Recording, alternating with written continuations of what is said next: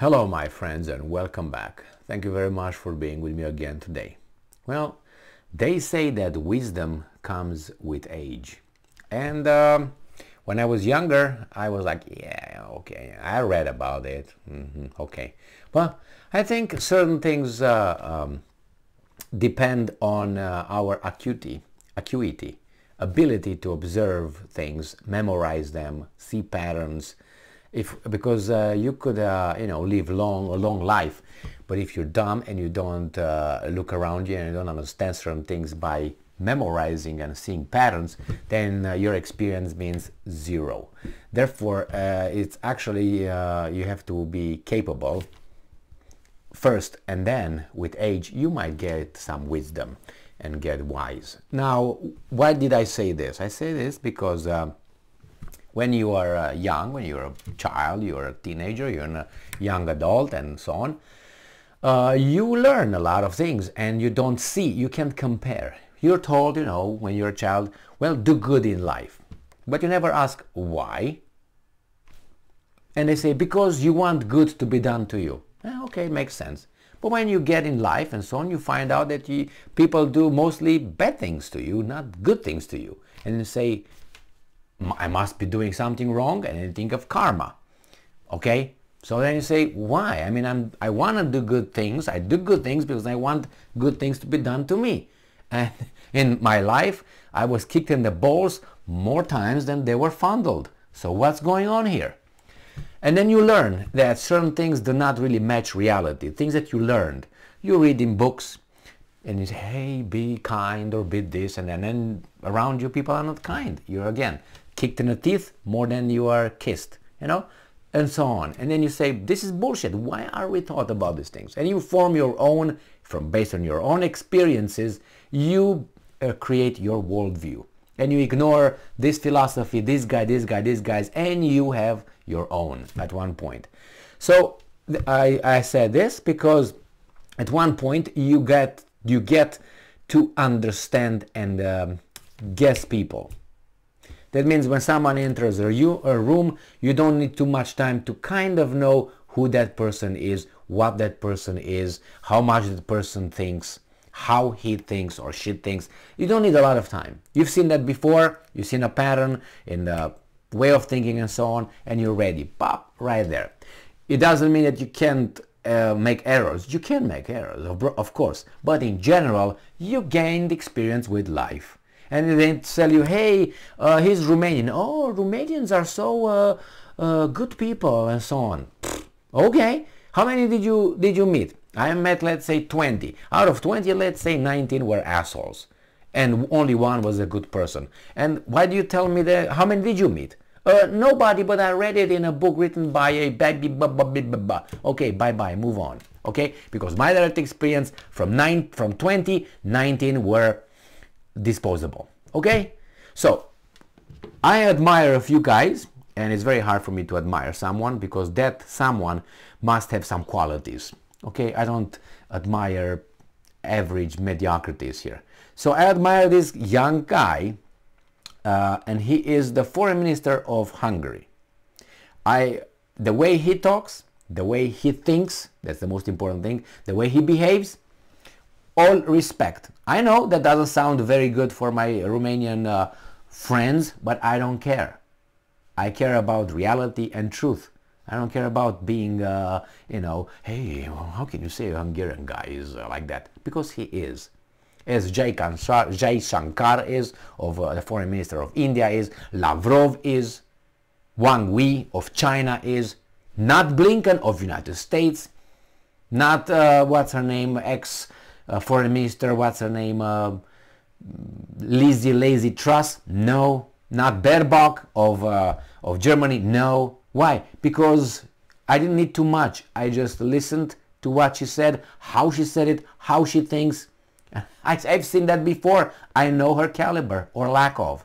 Maybe, you know what I mean? Caliber, if you know what I mean. Anyway. So, let's see what Mr. Peter Szijjarto said. Is this guy. I encourage you to go and see this guy online in his interviews with Western Weasel Media.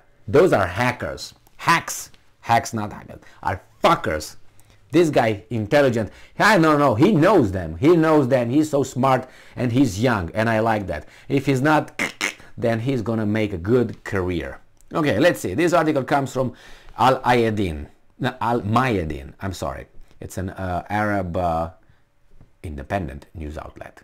I know they don't like the Jewish state, so whenever it's about them, I gotta, cut that. Because you feel, again, experience, the words, the terms they attach to someone or some entity, you realize without reason, you call this guy this, you call that guy this, and again, wisdom comes with age, if you're smart. I'm not pretend to, but reality is as it is. So, Hungarian foreign minister says this: U.S. ultimate beneficiary of recession in European Union. So he says that all this, as I said this before, the only beneficiary of this is United States and the three main branches: military industrial complex, banking system, and energy system. That's it. The rest, one way or another. The foreign minister accused Ukrainian authorities of creating obstacles for some Hungarian companies in their markets just because they also work in Russia. Hungarian Foreign Minister Profiteer Szijjarto told reporters on Friday that the US is profiteering from the dire economic situation in Europe as it heads further and faster towards a recession. And I'm quoting, "The fact that Europe's economy is moving towards recession is good news for the US economy, and it seems so that America has been able to get profit from it," Szijjarto told journalists. The foreign minister further added that the situation in Europe is devolving, going down, right, due to the set of the obstacles by the EU Commission, which are impeding the inflow of investments. He told reporters that Ukrainian authorities created obstacles for some Hungarian companies in their market just because they also work in Russia. And I'm quoting, "We consider it unacceptable that Hungarian companies are not allowed to work while Hungary is doing everything possible to support Ukraine," Szijjarto said. The key word is everything possible. And the possibility is based on how much you want to do. On August 18, Hungarian Prime Minister Viktor Orban said the Western sanctions were unsuccessful in destabilizing Russia and dealt a substantial blow to Europe itself. And I'm quoting, "A large part of the world empathetically does not get behind Washington and Kiev, including the Chinese, the Indians, the Brazilians, South Africa, and Arab world, Africa," Orban told the sources. However, other energy-independent nations, in particular, will gain from Europe's weakened standing,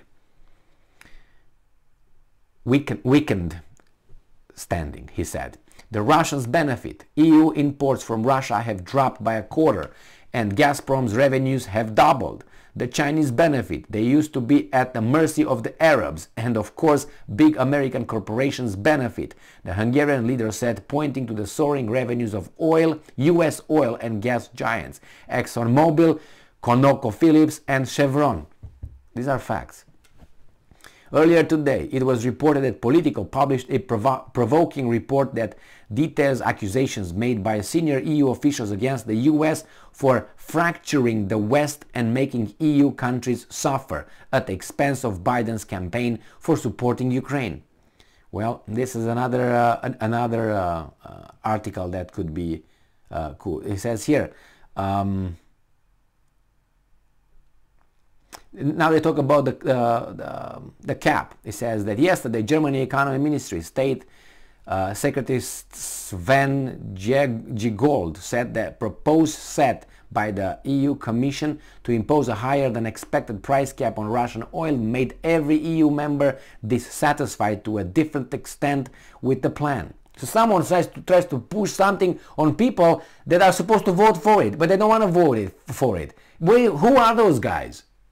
The interests who are controlling blah blah blah. The Commission proposed on Tuesday the plan of imposing a cap on Russian oil worth 275 euros per megawatt starting January 1st, 2023, and the Dutch TTF index, the EU benchmark for 80% of the EU market. The cap is said to be implemented in full force if its difference from the global LNG is equal or greater than 58 euros. Following the meeting, Szijjarto said none of the EU energy ministers had a say on Thursday's proposal. Really? Following the meeting, he said that none of the EU energy ministers had a say on Thursday proposal. The next meeting of EU energy ministers is scheduled to take place on December 13. I think whatever this guy said, it's accurate and is backed by numbers, not by, oh, I like Hungarians and that's why I like Peter here. No. And besides, if my Romanian friends will hear, hey, you talk about a Hungarian like that, what's wrong with you? Because we're supposed to not like them and they're supposed to not like us. I don't want to say hate, but that's kind of like how it is. So, no, it's not like that. I'm sorry. The Romanian politicians, weasels, some of them, because the president is Deutsch, he's German, and he was voted in the office, like Zelensky, a Jew. What do you want, man? You can make it's like Israel has a Palestinian as the president and an Iranian as a prime minister. Never. Why? because they're smart and they're strong and they're influential and they got money. Like all of us.